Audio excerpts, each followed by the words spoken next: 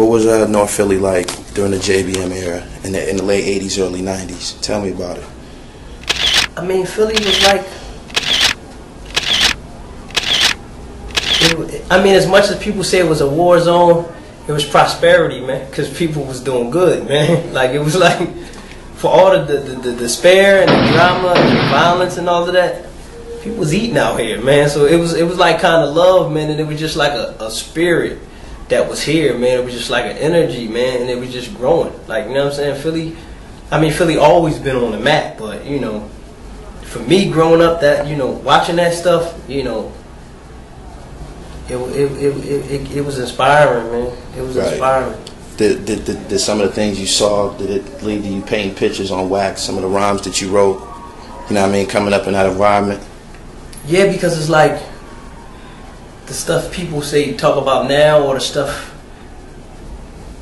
as much as they say is wild, or the violence and the money, and I'm like, y'all ain't see nothing. Like, that thing was like the Wild Wild West, man. It was like the OK Corral. Oh, the way like, it is now, this had nothing. This ain't got nothing on 89. You know what I'm saying? This ain't got nothing. It's just like, you know, you think you seen people getting money until you seen dudes coming in the house with 5 trash bags full of money. You know what I'm saying? It was like, that's a different type of money, man. Right. Like, you know, if you can, you know, my boy told me, he said, man, if you could sit there with your hands and count your money, you ain't got none. You know what I mean? No doubt. And that was just real, man. The stuff you used to see, man, it's just like. Did you encounter any of the JBM when you was doing your 11 years of state? Yeah, me and Mooch was actually locked up for a while. I mean, me and Mooch, S1, like, I ran across a lot of them. You know, you run across a lot of them, and they, you know, I just used to, you know, talk to them about things. Like, see, the thing is about me is like, when I talk to people or that was gangsters or this or this, it's not on an idolization level.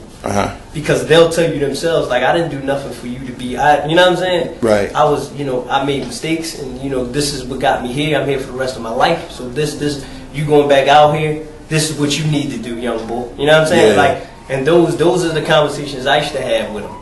And these are the conversations I have with young dudes when I come home. Like, look, don't look at me because you're like, oh man, Spade put in work and he did that. No. Listen, this is what I'm telling you. If you do those things, if this is the way you choose to live your life, this is what them people going to do to you. You're going to penitentiary. Now, is you ready to stand that? And if you're ready to stand that, then go ahead. But I'm going to give you everything. I'm not just going to give you the glory stories. I'm going to give you the whole thing. All of it. No doubt. You know what I'm saying? Because there was no guarantee I was going to come out the other side. You know what I'm saying? Yep. Like, that's not it's not an automatic round trip. You know what I mean? No doubt. So it's like, you know,